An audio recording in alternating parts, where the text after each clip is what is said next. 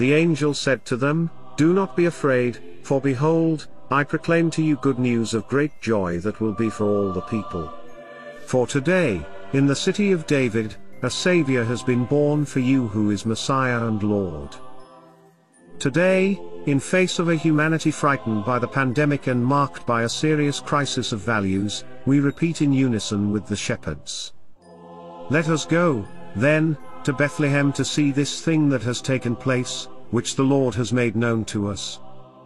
There we will find the divine newborn, our joy, our strength, our hope and our peace.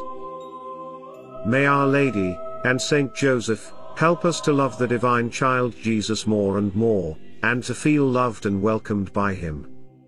This is what the heralds of the gospel wish you, and your loved ones, with all their heart, this Christmas, and throughout the new year 2021.